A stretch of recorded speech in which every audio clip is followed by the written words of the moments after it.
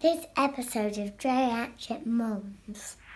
With social media and Instagram, if that makes you feel bad, if it makes you feel inferior or not good looking enough or not thin enough, stop following all these gorgeous people. Follow Except us. if that's us. We actually went to this talk about toxic perfectionism. And we just thought that sort of Instagram stars as we are, Yes. YouTube sensations, Yeah. we should put our fork in it. As parents, we often try to be perfect, and it's impossible, but there's such a kind of myth around motherhood and parenthood, and there's very little room for movement within that. And that's basically one of the reasons why we started this channel. Tell me, why is perfectionism bad, and why is it bad for you? Well, personally, not that I know how to use all the filters and editing and photoshopping on my photos, but if I could, I probably would. There is one of those on Facebook you get, press this button and see what you would look like if you were a Hollywood star, and you press it and you're like, oh. Yeah, but it's It's not a made real us person. better. I know. It's not easy getting older. It's not easy becoming a mother and your body changing in so many ways. And one of the things that I thought was nice, that was stop being a victim, stop making yourself a victim, stop reading glossy magazines if they make you feel like shit. Stop hoarding small clothes that you haven't fit in like 5 years. Because nobody does that. What do you mean? and it's just about what kind of signal are you sending to yourself if you are like, oh, I'm gonna try to fit into this size whatever fucking extra small jeans, and you don't, and you just feel like a fat cow.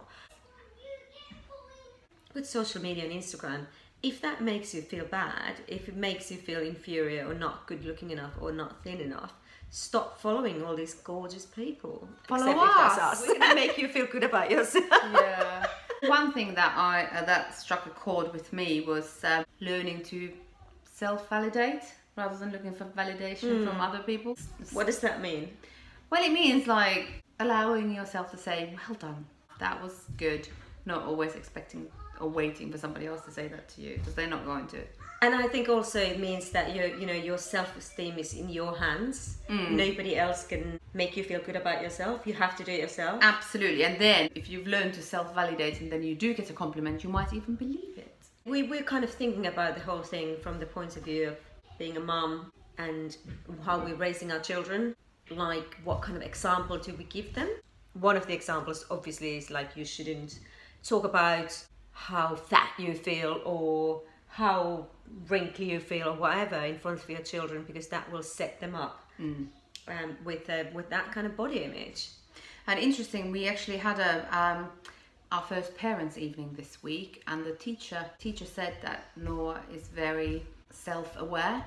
So if there is something that he thinks that he might not do perfectly first time, he won't really even try. And I started thinking, am I to blame? Because if I think about myself, it's basically my parents told me that I was the bee's knees, that I was the best and I could get anything in this world that I wanted, which of course is complete bollocks.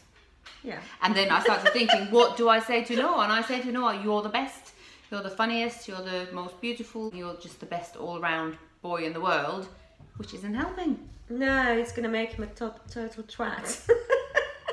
Stop doing that.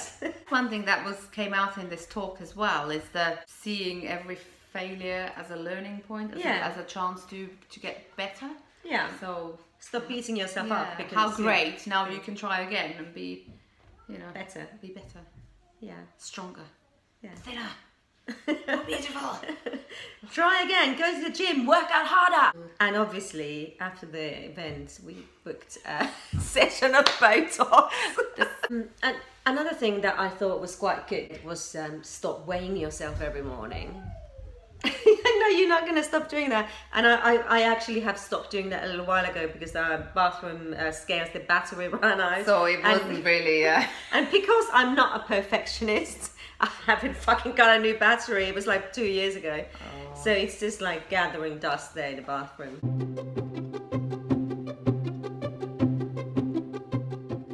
I did squeeze myself into my leather trousers. It's apparently a mummy fail in its own right, but I did wear my leather trousers, and I popped the button. Not the bottom, the button. The button came off. So basically you sat down, the button went bing, bing. And then I also keep hoisting them up, put my fingers into the hoops and hoist them up, and then I ripped one of them as well. Are you going to abandon? No, I'm not. I'm just going to go to the gym a bit more. Or get like a size bigger. That would be defeat. Yeah, accepting that. So I learned a lot from this talk. Well, I learned that. I learned nothing. We had the first parents' evening this week. I forgot. I had a full-on day at work, and it just slipped my mind. And Ben called me like 10 minutes before the parents' evening. He said, "Where are you?" I'm like, "I'm at work." "Why?" It's like, "Well, you're supposed to be at parents' evening." So I jumped into a cab and said to the taxi driver, "Drive! Get like there." in a movie. And the taxi driver's like, "Well, the traffic's really bad. Which way do you want me to go?" And I'm like, "You, the taxi driver, go!" So yeah, I was there 5 minutes late. I can't believe his first parents' evening.